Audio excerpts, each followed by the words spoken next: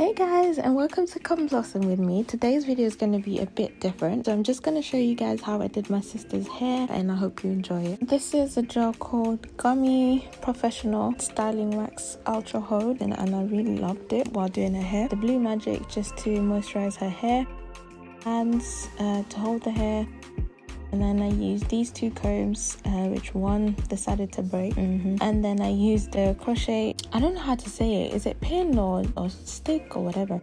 First step was for me to part the hair to be able to put the rubber band and tie up the hair for me to insert the crochet. I find this very helpful as it helps the hair to be very firm, because especially the fact that I had long nails, there was no way I was gonna plait from the roots. If you're a beginner, this is a really nice strategy to use, and I would recommend this. What I would say is, in your hair oil, put the rubber band that you do use in order for the rubber bands to fully rise through once you're putting it on the hair, because rubber bands do cut your hair, so you need to moisturize it before you put it on your hair to avoid breakage.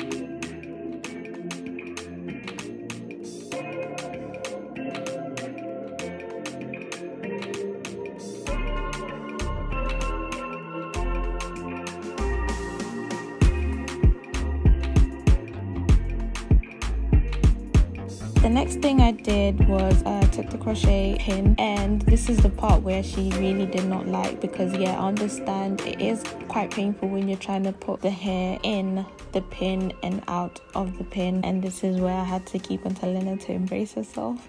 So bless her, she really tried. As you can see, the first thing I would do is I would twist the hair, and then I would pass it through the pin. Once I'd pass it through the pin, and then I'll just pull it out. I prefer pulling it out with my hand instead, because sometimes you can miss part of the hair when you're pulling it out. So it's just a small part of the hair that you do use for the extension.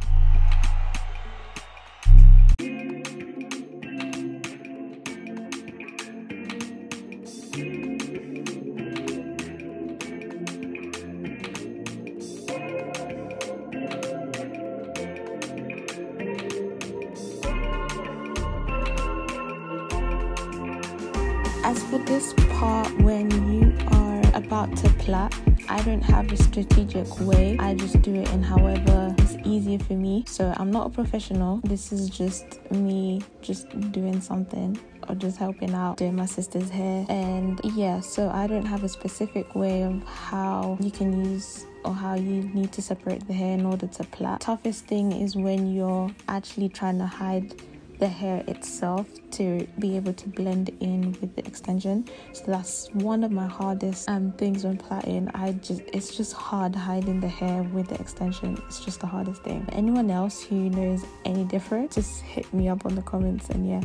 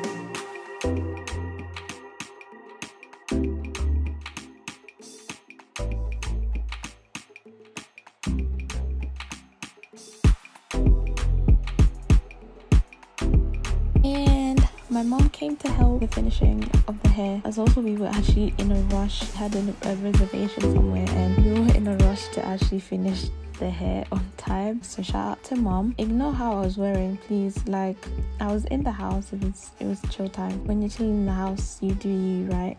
So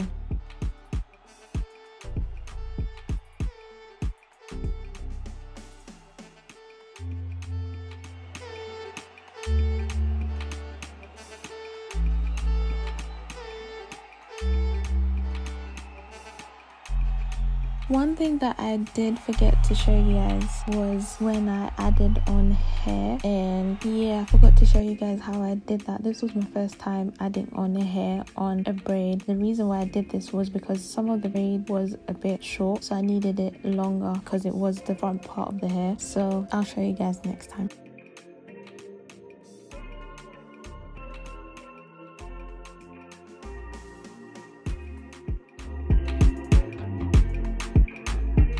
It was snack time, and yeah, Chanel got hungry, so mom made us sandwiches, but I couldn't eat obviously because of doing her hair. There's no audios because we were trying not to distract my brother who is doing his homework, but he still got distracted. So yeah, The video does end with no warning, so sorry guys. As I mentioned before, we were heading to a reservation, so I ended the video a bit too quick. So I hope next time I will do a better video that will show also how I hot water the hair and then I apply the mousse, then I cut a bit of the ends. And yeah, so thank you guys for watching. Stay tuned for more videos, and don't forget to subscribe, don't forget to like, don't forget to share, and thank you so much for the support so far. And yeah.